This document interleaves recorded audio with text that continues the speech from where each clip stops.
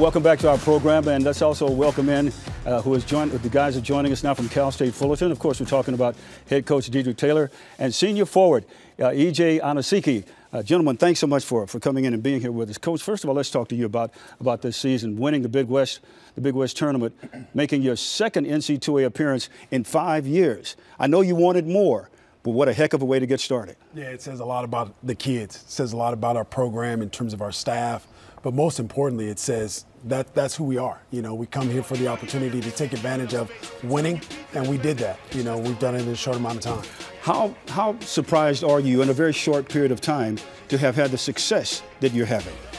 Very surprised. I don't look at the success as a measuring stick. I look at just, can we work hard? How hard can we work every single day, and can we get better? And I think the combination of those two things will give you or lead you to success. And EJ, your story is even more incredible. This is your third school. And I'd like for you to talk about why you chose this school and the relationship you have here with Coach, because you're all smiles sitting here with him right now. You know, it's been a long journey and something I'm very thankful for. I've grown a lot. I came to college at 18, a young man with not much life experience. And now sitting here at 23, I learned a lot. And it's just beautiful playing for Coach at Cal State Fullerton to give him an opportunity to win and make history. And not alone just growing as a man, being around good people, and just having a coach that really believed in everything I could do. You just mentioned something that's very important, how he helped you to grow as a man. I'd like you to talk specifically about how he did that. You know, coming in, last year I was at a high major school at a big school, and I didn't have the success that I wanted, so it's easy for a lot of players to get down on themselves, but I stayed true to myself and true to my dreams, and all the countless hours in the summer putting in the work, staying on me, holding me accountable, and we always talk about building a legacy. The past is the past, today is today, and you build for the future, the decisions you make today. So that really helped me push myself to get to where I got to get to. I can see how. Coach, what was it like going against Coach K? It was an honor. It was a pleasure. And I tell you, Coach K stands for everything that we know as college basketball in terms of the success, in terms of the impact, in terms of leadership. Everything you know about college basketball is what Coach K is all about. And so to be on the other sideline and compete against him, I think was the most important thing. Is our guys, that didn't matter to them. They just competed. And for that, I will forever hold that near to my heart. And one of the things that I like the most is that when you walked on the floor with him, you weren't intimidated at all. You felt like that game should belong to you. I loved it. Yeah. I love to compete.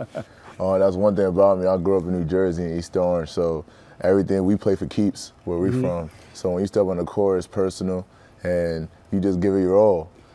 No matter what the score is, just compete and give it all and leave it all out there. And that's what I felt like I did and my teammates did. And for that, I'll always be thankful, and I'm proud of those guys for everything that comes this year and all the work we put in.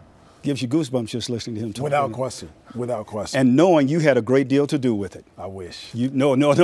We know he did. All right, now, here we go. This is going to be a lot of fun because Meta and Coach both want to chime in on this interview. So, Meta, you actually met EJ when he was just 16 years old? I know. He showed me the picture. I was like, oh, wow. I was very surprised to see that. Look at that. In Queens, man. Now he's a big man now. Playing against Duke and playing well, man. I'm really proud of you and want to say congrats. And, yeah, we got a couple questions for you, man. I know you double majoring right now in MBA. And to tell us about that. My mother, she immigrated to this country in 1978. She didn't have a high school education.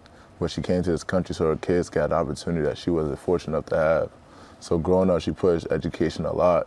And when I came to college, she wanted me to get my master's. She wanted me to become a doctor. And I told her I'll finish and I'll get my degrees. And I finished my undergrad in 3 years. I went to Tennessee and I got my first master's in 9 months. And I came to Cal State Fullerton and I'm pursuing my MBA in management. And that will be my second master's, and she's really proud of that. Ooh, I'm sitting next to greatness. that is for sure, Coach. Well, I've got a question for Coach Taylor. It's very difficult to make it to the NCAA tournament. You at Cal State Fullerton have done it 2 out of the 4 years. What's the secret to your success? Well, I sit next to an East Coast guy. I got to give credit to the East Coast. You know, we had 2 guys lead us with EJ and KJ. Lead us. But I think most importantly, just the opportunity to come out west and bring that hard helmet and and workman-like leadership towards our program, and the opportunity to win is right there for the asking, and they took advantage of it. Well, Coach and EJ, I can't thank you guys enough for coming in here. Good luck to you. Thank you. And see you at the next level. Thank you so much. There you go. And you know what that next level is. Of course. You better believe the NBA. All right, my friends, stay right where you are, because coming up next.